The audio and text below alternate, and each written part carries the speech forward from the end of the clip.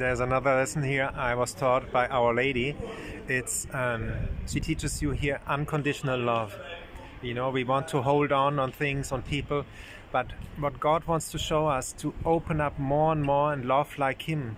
And Christ and Our Lady, they told me when I was up on the mountain, you know, you get this love, and I received this love on Apparition Hill.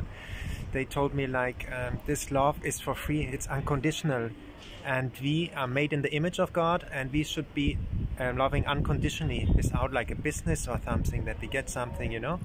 And but how can you do that? You only can do that if you are guided by the Holy Spirit.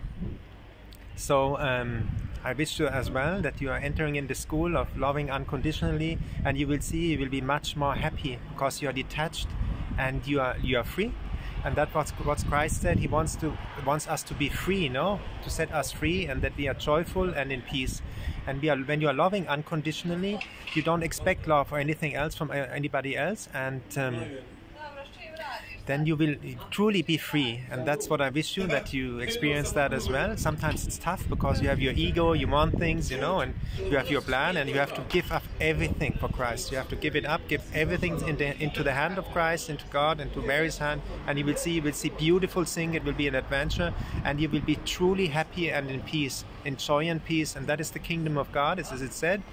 And so I wish you that joy and peace, and that you spread that light, because we are the Hallelujah people, and we spread that light to that world who desperately needs that light.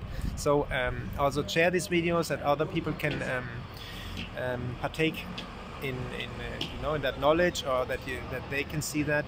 And give a like, subscribe to the channel, and I wish you a joyful day. God bless you all from Medjugorje, and remember, we are the Hallelujah people. God bless. Bye bye.